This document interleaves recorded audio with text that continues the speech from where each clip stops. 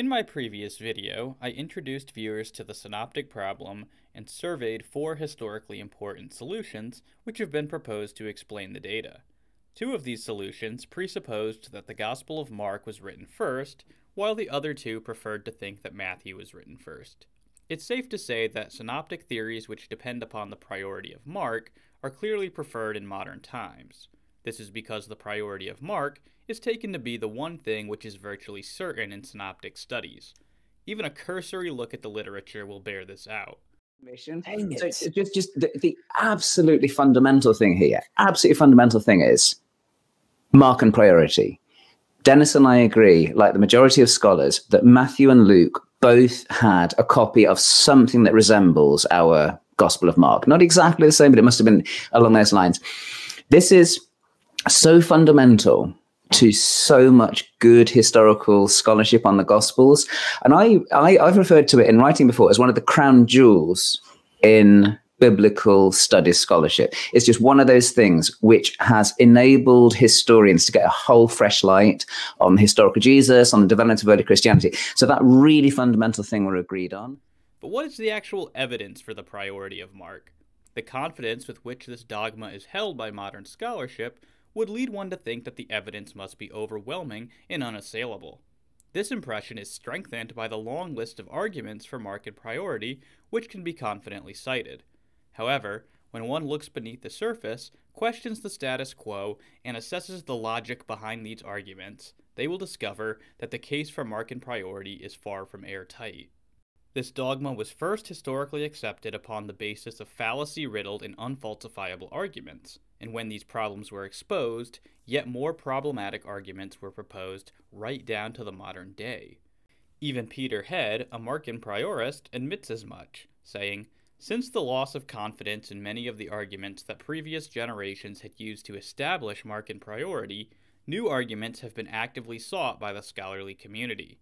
Ever since Markan priority became the consensus view, at least from a historical perspective, much of synoptic research looks like a scramble to find ever more ingenious ways to prop up this idea." David Dungan makes this point rather memorably.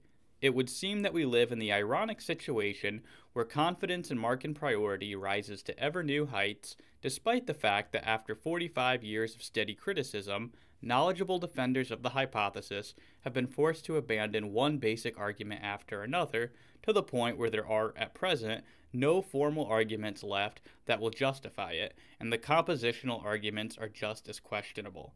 It has rightly earned the sobriquet, the Teflon hypothesis." This video will critically assess the major arguments which have been cited to support the theory of Markan priority, both in the past and in the present.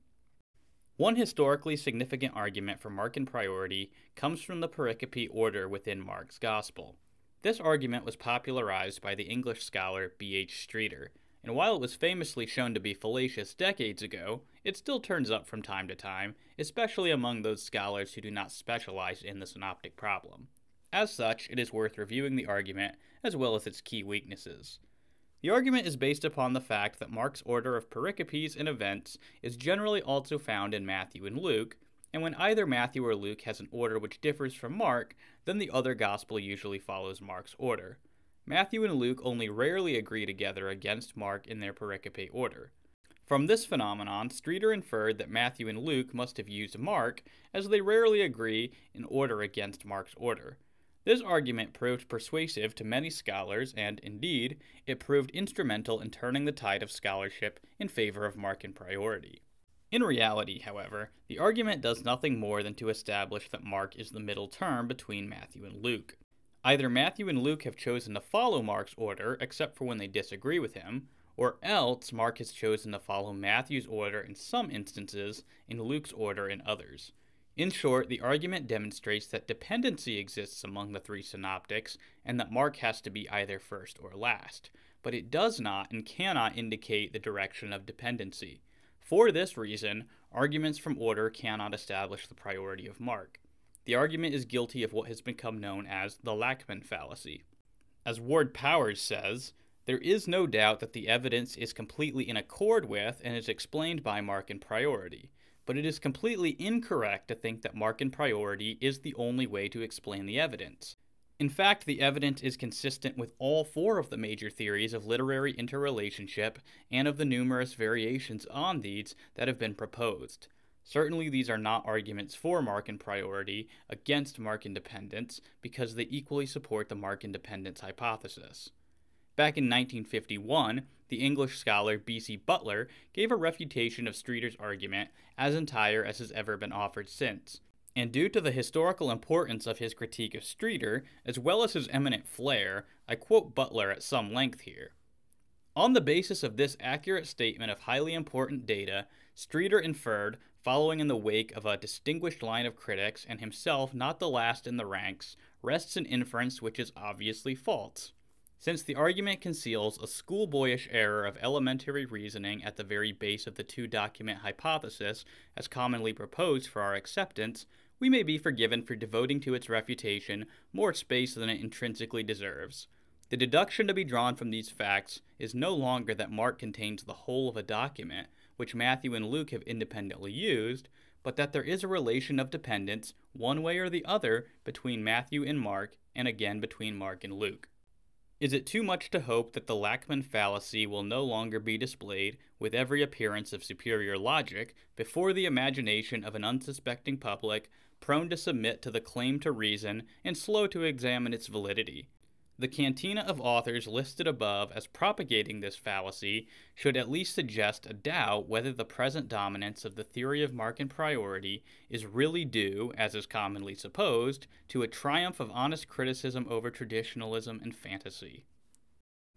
Another once popular argument for the priority of Mark comes from the presence of Semitisms, or distinctively Jewish words, in the text of Mark.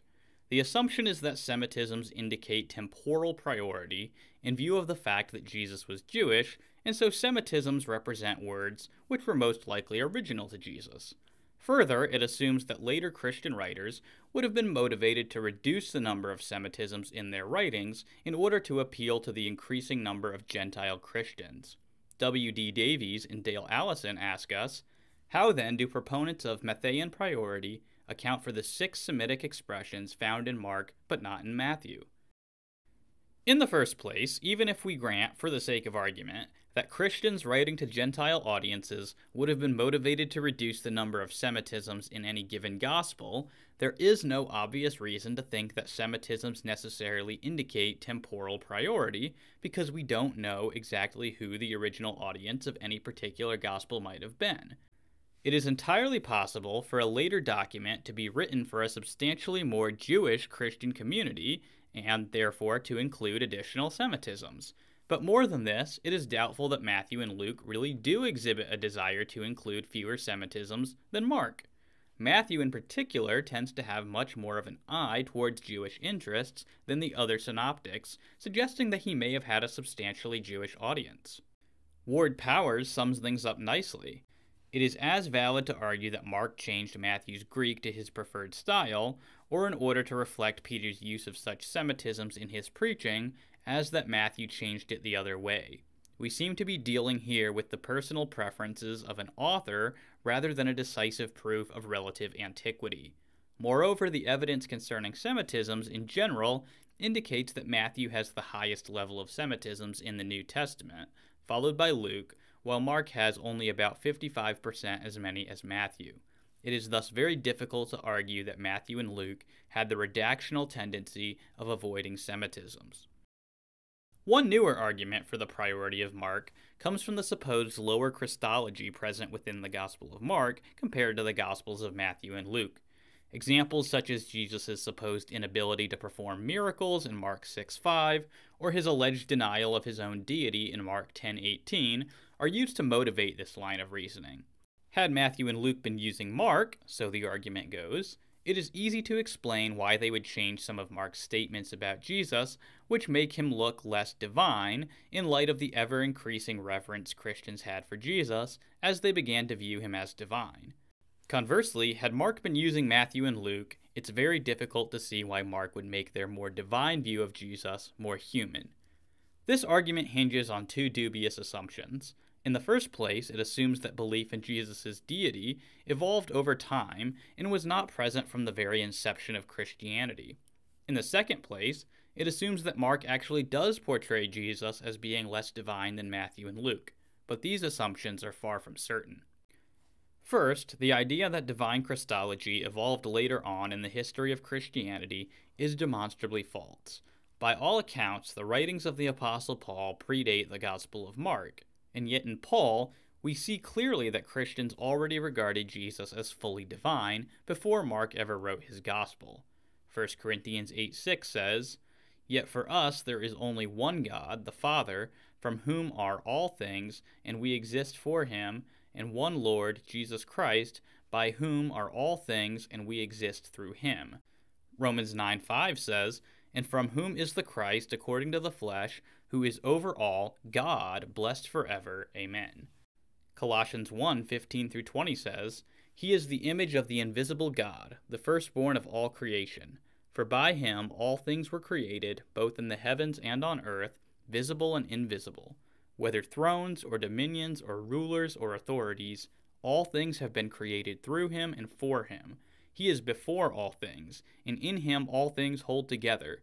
He is also the head of the body, the church, and he is the beginning, the firstborn from the dead, so that he himself will come to have first place in everything. For it was the Father's good pleasure for all the fullness to dwell in him, and through him to reconcile all things to himself." As Richard Bauckham has famously said, the earliest Christology was already the highest Christology. So the assumption that divine Christology was a later development within Christianity is clearly and seriously flawed, meaning that even if Mark does demonstrate a lower Christology than the other synoptics, this cannot be taken to indicate that his gospel is any earlier than theirs. If anything, this would be evidence that Mark was written later, since all of the evidence suggests that lower Christology rather than higher Christology was a later development. But is it even true that Mark has a lower Christology than Matthew and Luke? Let's take a look at the two most popular examples where Matthew allegedly redacted Mark to reflect a higher Christology. A favorite example is Mark 6:5-6, which reads, "And he could not do any miracle there, except that he laid his hands on a few sick people and healed them, and he was amazed at their unbelief."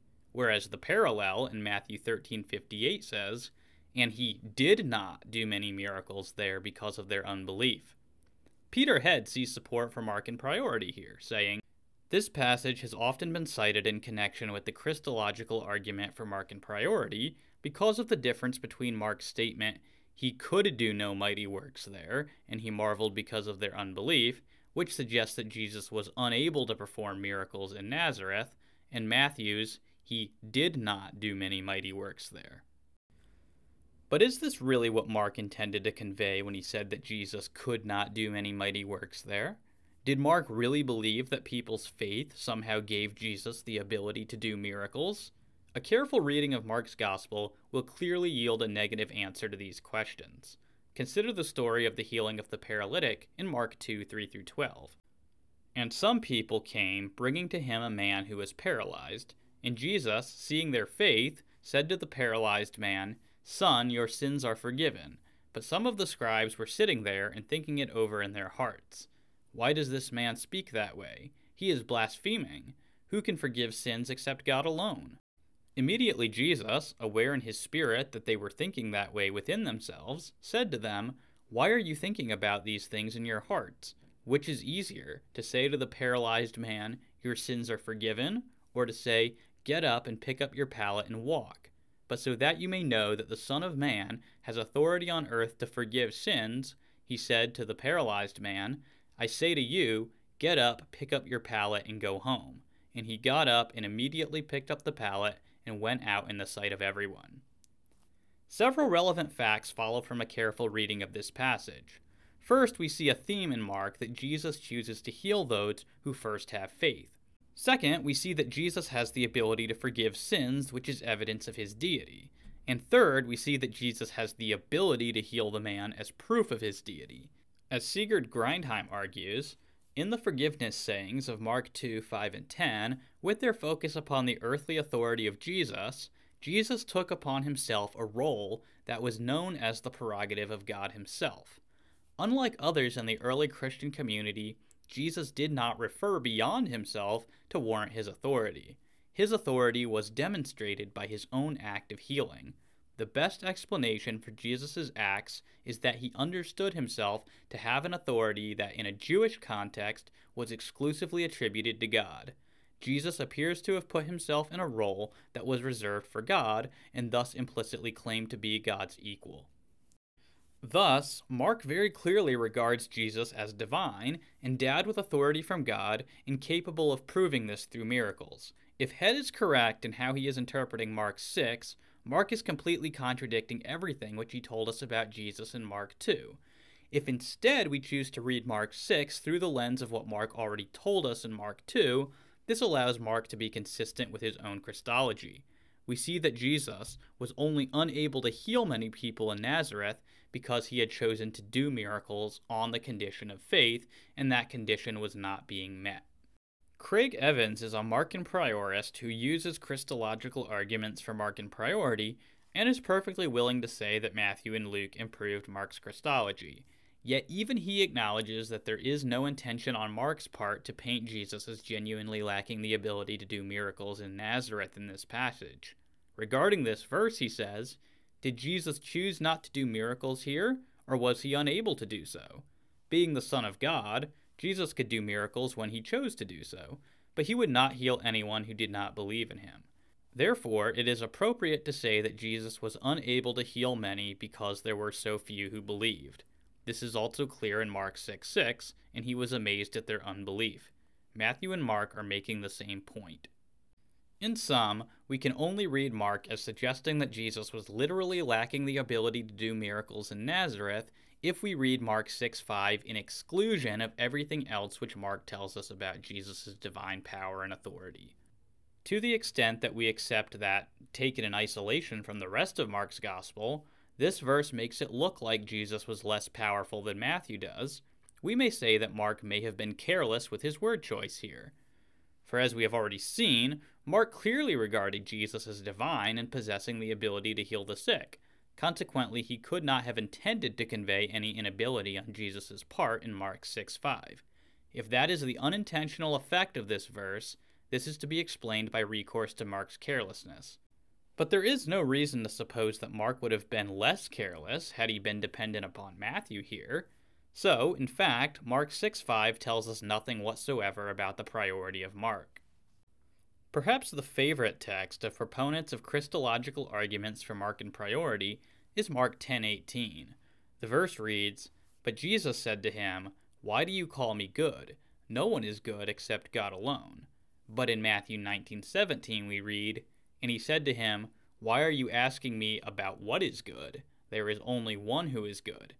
From this, Peter Head argues that Matthew alters Mark's text with a view to correcting, or at least protecting from possible misunderstanding, the implicit suggestion in Mark's potentially embarrassing account that Jesus is not good and not God. As we have already seen in our consideration of Mark 2, the author of Mark's Gospel clearly regards Jesus as being God. Consequently, he cannot be intending to have Jesus deny his own deity in Mark 10:18. And in fact, a careful reading of the text demonstrates that Jesus cannot be denying his own deity, since he is asking a question rather than making a declarative statement. As Brant Petrie observes, first and foremost, Jesus does not deny that he himself is good. He does not say, "I am not good." If he had said this, we would have to admit that he did not regard himself as God. Yet all Jesus affirms is that there is only one who is truly good, God. Jesus uses questions and riddles to lead his audience into the mystery of who he is. In the case of the rich young man, Jesus poses a question that is meant to lead the young man to follow out the implications of his own words. If Jesus is good, and God alone is good, then who exactly is Jesus? Jesus ends by telling the rich young man that the one thing he still lacks is to sell all he has and follow him. This ending is essential for unlocking the riddle of his words. Yet it is constantly overlooked by those who claim that Jesus is denying that he is God. After making this declaration about the goodness of God, Jesus does something stunning. He adds a command to follow him to the obligation to keep the 10 Commandments. Here is Jesus adding the command to follow him as if that was on par with keeping the commandments. When we interpret the story of Jesus and the rich young man in its first century context, we discover that the passage most frequently used to argue that Jesus does not claim to be divine, upon closer inspection, turns out to be powerful evidence that Jesus does claim to be God. If Petrie is right, then the Christological argument for Markan priority depends upon a superficial comparison of Matthew 19:17 and Mark 10:18. This again fundamentally misunderstands Mark by wrenching a single verse out of the larger context to try to make Mark portray Jesus as being less than divine. But a careful reading of Mark cannot sustain this interpretation. We must never miss the forest for the trees when comparing particular passages of the Synoptic Gospels. Mark portrays Jesus as being, in every sense, just as divine as the other Synoptic Gospels. There is a troublesome unfalsifiability to many arguments for Markan priority. Consider that Mark's supposed mistakes and his accuracy, as well as Matthew's supposed mistakes and his accuracy, are both taken to be evidence for the priority of Mark. G.M. Styler is representative of this contradictory sort of thinking among Markan priorists. Of all the arguments for the priority of Mark, the strongest is that based on the freshness and circumstantial character of his narrative. In effect, the suggestion amounts to the view that Mark had direct access to what was in fact Matthew's ultimate source, to the authentic version of the story, which Matthew has often abbreviated or modified. And yet, just a few pages earlier, Styler said, "In fact, the relative roughness of Mark is one of the strongest arguments on the other side. In textual criticism, it is accepted that, all other things being equal, the harder reading is to be preferred, since it is more probable that the harder should have been altered to the easier than vice versa. Numerous examples can be produced in which, in one way or another, Matthew's version looks easier than Mark's." Mark Goodacre makes a similar sort of mistake, saying in one place, "It is with Mark's gospel that we are afforded a brief glimpse into a slightly more gritty, more realistic picture of Jesus." And then just a few pages later, whereas Mark calls Herod Antipas king 4 times in the passage, Matthew more correctly has tetrarch, precision which is typical of Matthew. Matthew is working from his Markan source, making characteristic changes. In short, when Mark gets the details right, this is taken as evidence that Mark was first. But when Mark gets details wrong, this is also taken as evidence that Mark was first. When Matthew gets details right, he must be correcting Mark because Mark was first. When Matthew gets details wrong, it must be because he strayed from Mark, who was first. When Matthew gets details right, it must be because he was correcting Mark. Ward Powers is correct when he says, "To consider the implications of these last 2 arguments, when Mark is wrong and Matthew and Luke do not contain the mistake, this proves Markan priority. But when Matthew or Luke is wrong and Mark does not contain the mistake, this proves Markan priority. But when Mark has a better structure and context than Matthew or Luke, this proves Markan priority. And then when Matthew or Luke has a better structure or context than Mark, this proves Markan priority." What sort of argument is that? With so many of the historically prominent arguments for Markan priority being based upon such manifestly fallacious reasoning, and with neo-Griesbachian scholars pointing out this inconvenient fact throughout the last half of the 20th century, there has become a need for new arguments to sustain Markan priority. No one has dedicated themselves to this task more fervently nor more creatively than Mark Goodacre. While Goodacre departs from the still dominant 2-source hypothesis, his own Ferrer-Golder hypothesis retains the idea that Mark was the first gospel. I think it is safe to say that Goodacre is, by far, the most formidable defender of the priority of Mark in the modern age. As such, I shall devote a lot of space to discussing his arguments. Goodacre refers to his first argument as the argument from additions and omissions. This argument begins by considering the synoptic material that is unique to Mark, as well as the material which does not appear in Mark. It then asks if it is more plausible that the unique material was added by Mark or omitted by the other synoptic authors, and whether it is more plausible that the material which is absent from Mark was more likely deliberately omitted by Mark or unknown or unavailable to Mark. Supposedly, when this is done, it's supposed to strike one as more plausible that some of the unique material in Mark, such as Jesus healing with spit, or Jesus being belittled by his own family, or the unidentified naked man in the Garden of Gethsemane, is unlikely to have been added by Mark as supplementary material. Likewise, it's supposed to strike one as more plausible that Matthew and Luke contain material which Mark would have never deliberately omitted if it had been available to him, such as the birth narratives, the Sermon on the Mount, or the resurrection appearances. As Goodacre explains, Mark's Gospel is considerably shorter than both Matthew and Luke. One of the most pressing issues, therefore, for adherents of the Griesbach hypothesis is to provide an account for why Mark omitted the material their theory dictates that he omitted. Furthermore, this needs to be studied alongside the additions Mark allegedly makes, and some account of the relationship between the omissions and additions will be necessary. There are several reasons for thinking that Markan priority and the theory of mutual omission by Matthew and Luke is the more plausible. There are common elements in the healing of the deaf-mute and the blind man of Bethsaida that might straightforwardly explain the omission. First, both healings involve the use of saliva. Second, both healings involve the element of secrecy that is so often standard in Mark. Furthermore, the healing of the blind man of Bethsaida clearly places some kind of limit on Jesus' ability. The healing is not instantaneous, but takes time. Goodacre approvingly cites W.D. Davies and Dale Allison as they ask, can one seriously envision someone rewriting Matthew and Luke so as to omit the miraculous birth of Jesus, the Sermon on the Mount, and the resurrection appearances, while on the other hand adding the tale of the naked young man, a healing miracle in which Jesus has trouble healing, and the remark that Jesus' family thought him mad? Mark's additions can be explained easily enough on the hypothesis that he was writing third. After all, according to church tradition, Mark had the Apostle Peter as his source of information. His remarks regarding the naked man, Jesus' use of saliva, and Jesus' family can all be explained by his supplementing Matthew and Luke with his recollections from Peter. Moreover, the suggestion that Jesus healing the blind man twice in Mark 8:23 implies a lack of power on Jesus' part is dubious. As we have already noted, Mark has a high Christology.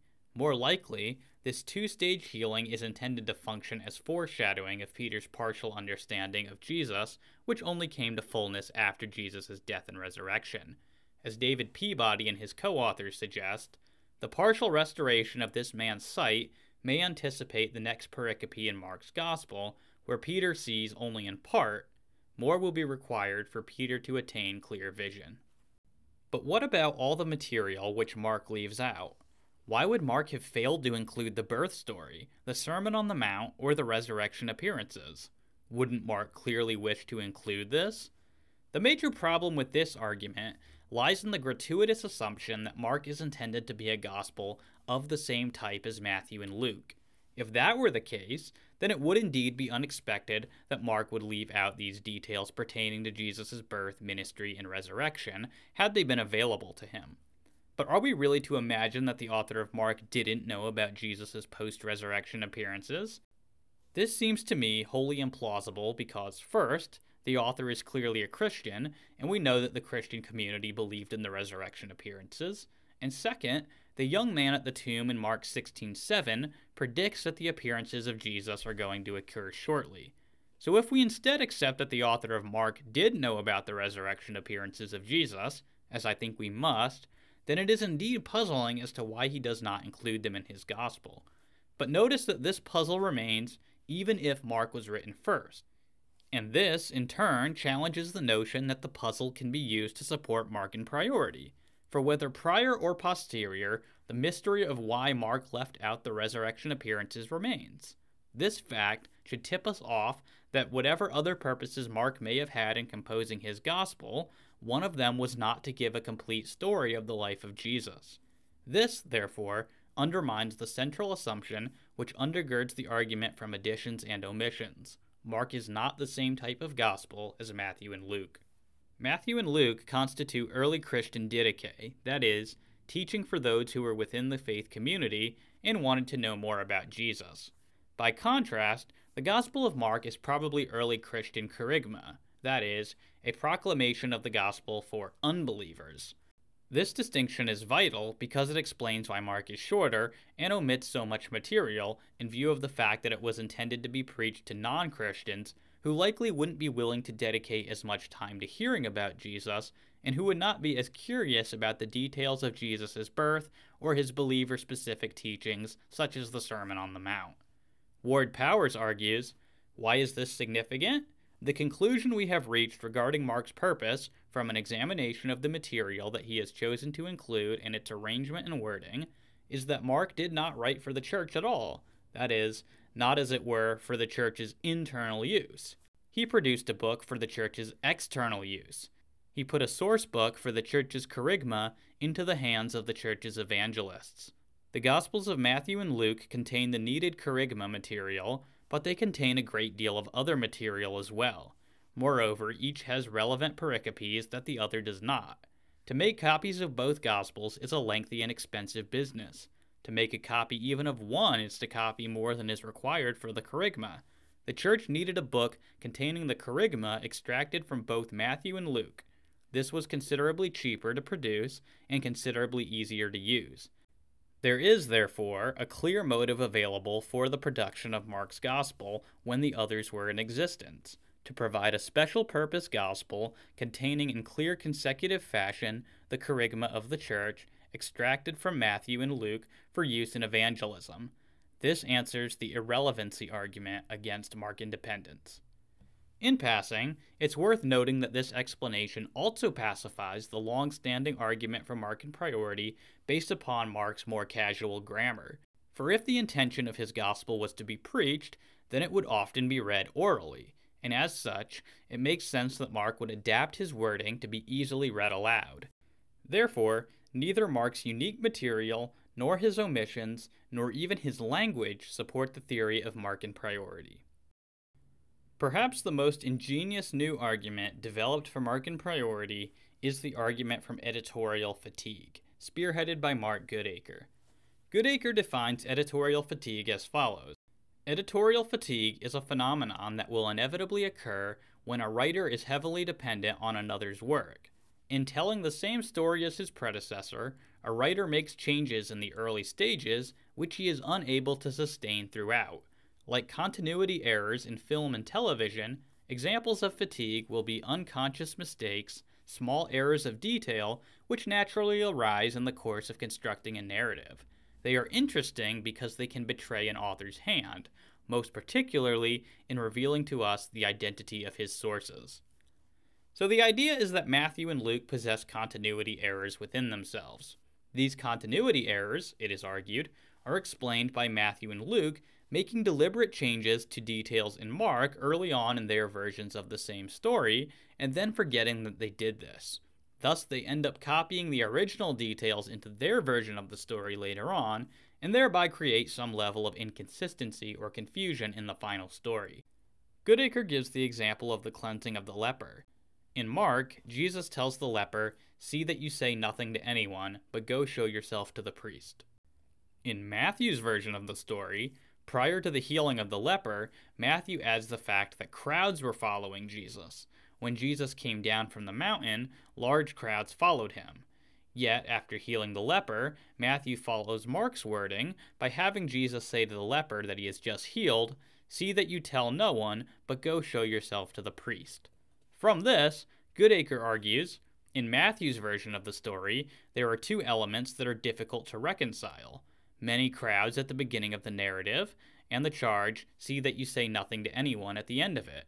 A miracle that has been witnessed by many is apparently to be kept secret. This is in contrast to Mark, where there are no crowds. The Markan leper meets Jesus privately, and the command of silence is coherent. This odd state of affairs can be explained by the theory of Markan priority, for which it is therefore evidence. The first major problem with this argument is that it is debatable that the alleged examples of inconsistencies cited by Goodacre in order to motivate the argument are actually inconsistencies at all. In this particular example, we may begin by observing that Goodacre's conclusion rests completely upon the disputed idea that Matthew 8:1 constitutes the beginning of the story of Jesus cleansing the leper, as opposed to the end of the story of the Sermon on the Mount. If Matthew 8:1 is simply the end of the story from chapter 7, then there is clearly no inconsistency between Matthew 8:1 and 8:4, and consequently Goodacre's argument cannot even get off the ground.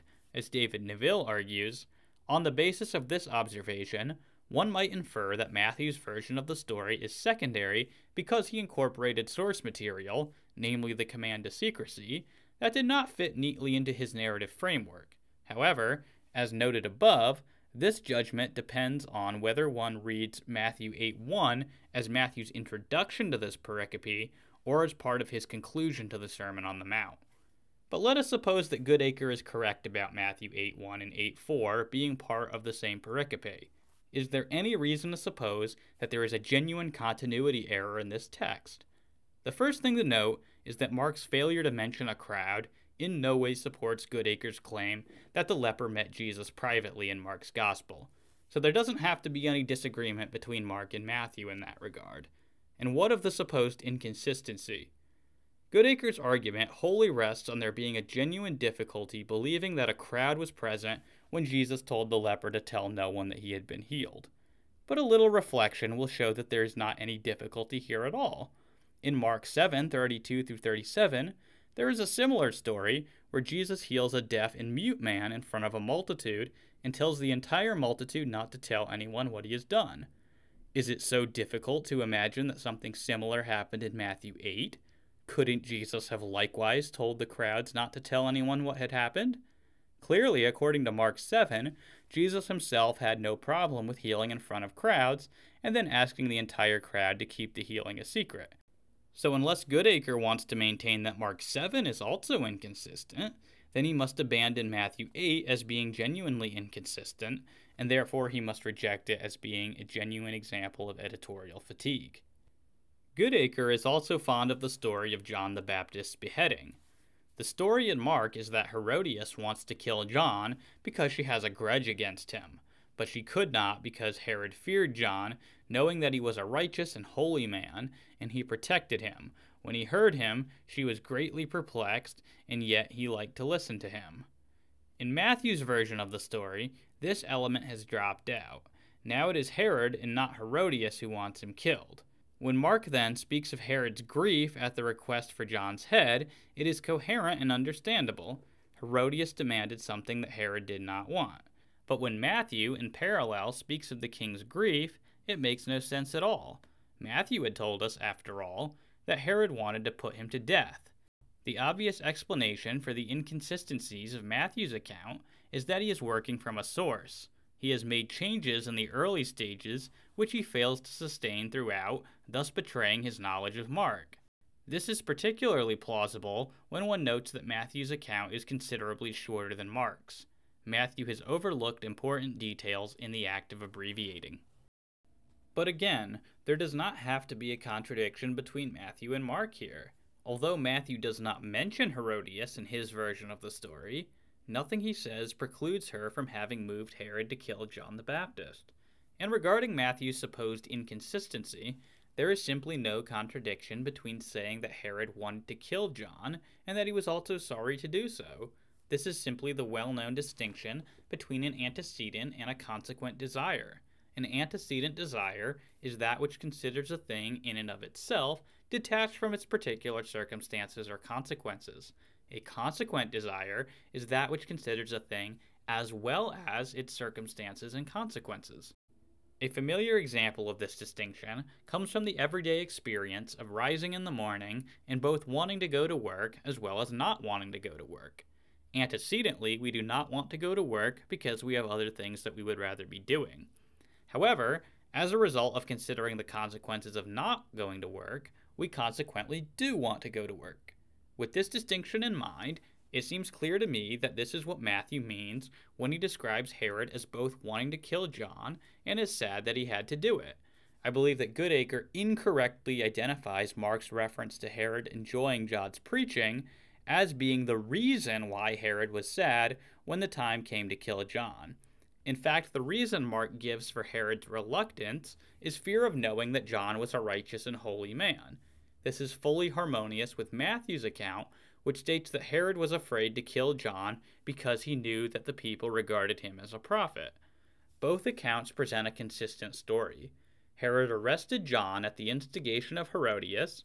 He antecedently wanted to execute John for speaking out against him despite enjoying his preaching, yet he was consequently afraid to do so because he feared the people who regarded John as a prophet due to his upstanding character. I see no need to suggest that Matthew is changing things within Mark. Rather, I see both stories as being consistent, but with Mark providing some additional details which give us a fuller picture of what was going on. Another supposed example of editorial fatigue is found in the story of Jesus calming the storm. While Goodacre does not use this example, his colleague Joel Marcus does, saying, "Matthew likes earthquakes. He takes over Mark's story about the stilling of the storm, but changes Mark's sudden tempest into an earthquake in the sea. While meteorologically possible, the description here is in some tension with the rest of the narrative, which just speaks of Jesus rebuking the winds and of the disciples exclaiming about the effect of this rebuke on the winds and the sea, not the earth." So Marcus's contention is that Matthew is inconsistent with himself by saying that an earthquake arose in the sea, causing the water to become turbulent, but later saying that Jesus restores peace by rebuking the wind. This inconsistency can be easily explained if we suppose that Matthew has switched out Mark's description of a windstorm for an earthquake, forgotten that he has done this by the end of the story, and consequently ends up contradicting himself. Truly, this is a conflict of Marcus's own making. In saying that the turbulence was caused by an earthquake, Matthew does not thereby deny that winds were also present. There is no tension, let alone a contradiction, entailed by saying that the turbulence was caused both by an earthquake and also by the wind. These events are mutually compatible with one another. Consequently, there is no incoherence within Matthew's narrative, and therefore no reason to suppose that this is another example of editorial fatigue. As David Neville observes, "What early reader or hearer of Matthew's version of this episode would not have associated strong winds with a quake in the sea and a boat being hidden by waves? If, as suggested above, Matthew was aware of the parallels between this pericope and Jonah 1, there is no need to posit overzealous abbreviation of Mark's account to explain Matthew's failure to mention the wind in Matthew 8:24. As a result, little source-critical weight can be attached to this alleged inconsistency. While I have only offered a detailed analysis of two of Goodacre's examples and a third popular example, similar harmonizations are available for other alleged examples of editorial fatigue. The point is simply that the argument is unmotivated for those who don't accept that there are necessarily examples of inconsistencies within and among the Synoptic Gospels. Minimally, Goodacre and his followers have not provided any reason to think that this hypothesis is more likely correct than the harmonizations which I have proposed. The second major problem with the argument from editorial fatigue is that it assumes that the Gospel authors felt free to deliberately alter the facts. But this is an assumption which is questionable and runs contrary to a prima facie reading of the Gospels, which present themselves as honest historical reportage. There is not sufficient evidence to justify the claim that the Gospel authors felt free to deliberately alter the facts. As Lydia McGrew states at the end of her lengthy study of this topic, there is simply no good evidence that suggests that the evangelists thought of themselves as licensed to invent, and there is a wealth of evidence to the contrary. This evidence, too, will remain to be accounted for, even if some new specific fictionalization theory arises. We need not and should not qualify and confuse this message by saying that the authors sometimes considered themselves licensed to change the facts. The third problem is that even if we accept, for the sake of argument, that the Gospel authors were making deliberate changes to facts and creating inconsistencies, the phenomenon of inconsistencies can be interpreted the other way around. In other words, instead of viewing Matthew and Luke as creating inconsistencies by forgetting the changes which they made to Mark, one could just as easily interpret Mark as fixing inconsistencies within Matthew and Luke. This means that the phenomenon of inconsistencies cannot tell us anything about the order in which the Gospels were composed. At best, it shows that Mark is the middle term between Matthew and Luke in some way. Remember, editorial fatigue is an interpretation of the supposed phenomenon we are considering. The phenomenon itself is just alleged incongruity within the synoptics, but there is more than one way to interpret this kind of incongruity. Goodacre needs to show that his interpretation of the phenomenon of incongruity is more likely correct than any other. In passing, it's worth pointing out that there is a certain unfalsifiability to Goodacre's arguments for Markan priority.